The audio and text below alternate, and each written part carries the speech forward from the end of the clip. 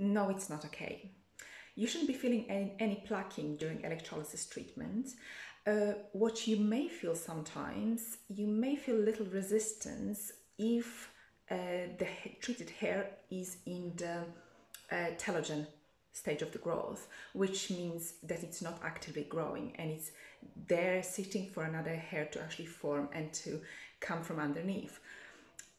So why do you feel the resistance? Slight resistance? It's because the follicle is very dry. It's completely dehydrated. There is nearly no water at all. So sometimes you may feel a tiny resistance, but if you feel plucking, that's not okay.